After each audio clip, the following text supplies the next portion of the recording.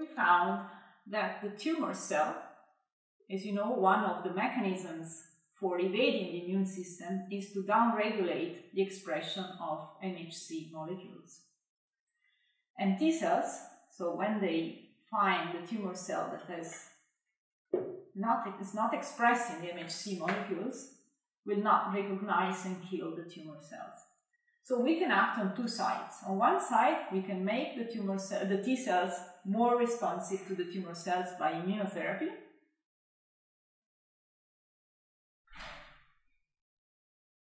But on the other, we found that there are molecules that are released by bacteria of the microbiota, which we call postbiotics,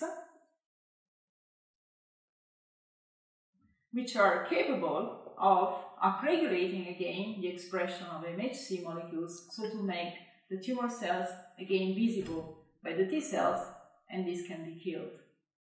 This has been done in the laboratory on different tumor types: melanoma, colon carcinoma, and breast cancer, and it needs to be demonstrated in humans in clinical trials.